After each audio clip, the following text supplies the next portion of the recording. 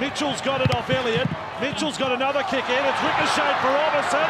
Silver last tackle. Orbison! What a pass! Orbison to Mitchell! Tony, let's start with the Latrell Mitchell no try towards the end of the Roosters-Manly match. Can we go through that one firstly? Yeah, certainly. The situation there was that there was a live decision on field of no try, based on the fact that the on-field officials believed that Mitch Orbison was in front of the kicker. There was a rebound to Jamie Lyon.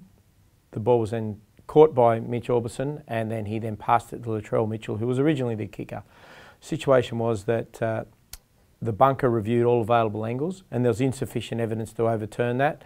Subsequently, they confirmed the live decision of no try, and that was a correct process and decision on that occasion. And in the grand final rematch, that was an outstanding match for the fans to watch, but obviously some tough decisions at some key points in that game. We'll go through those. First, let's start with the Jonathan Thurston no try. Yeah, obviously in close games there's obviously a higher level of scrutiny around the officials, and you know, no different in the grand final replay. So the last decision of the game in relation to the bunker, there was a review of a live decision of no try for a knock-on by Kyle Felt.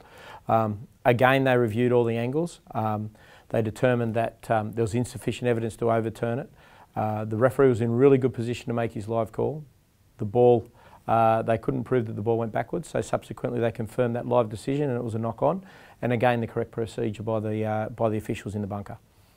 And there was another overturn against the Cowboys? Yeah, there was earlier in the game. There was a live decision of try by the referee, Jared Sutton. They wanted to review an obstruction. Now, in relation to an obstruction, there was a lead runner, Ethan Lowe. He made contact with Alex Glenn, who was already in slide as a defender. He hit the outside shoulder of him. Subsequently, Morgan received the ball outside and went in and claimed a try. In those circumstances, the contact made by Ethan Lowe on the outside shoulder, 6 metres from the try line, resulted in an impediment of the defensive line of Brisbane, and subsequently the decision was overturned correctly and it was a no try. And you've assessed one decision that you believe shouldn't have been overturned? Yeah, we assessed all the decisions over the weekend, and in my opinion the overturn of the Matt Gillette was not the way to go. The reason for that was that despite the fact that both his hands came off the ball, I believe he retained possession, so it should not have been overturned.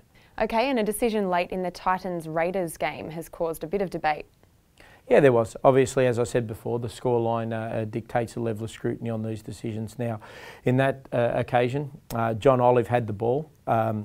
He went to ground the ball. There was a live decision of try on field. The bunker reviewed all the available angles, and there's an angle that shows that the ball is very close to being grounded, and then you lose sight of the ball. In those circumstances, there wasn't sufficient evidence to overturn that live decision because we lost sight of the ball just off the ground. But in all the circumstances, it's appropriate to confirm the live decision, and that's exactly what they did. And there's been a bit of talk about teams giving away penalties in their quarter. Are you still planning to use sin binning in those circumstances? Yeah, look, sides have conceded penalties and we've awarded penalties where sides have defended their goal line. My expectation is that referees penalise infringements that require it. There's a number of options open to the referee, but the importance about giving a penalty away in that field position is that sides can potentially score points, and with the closeness of scores in the NRL, they sometimes make the difference in game and have so over the weekend.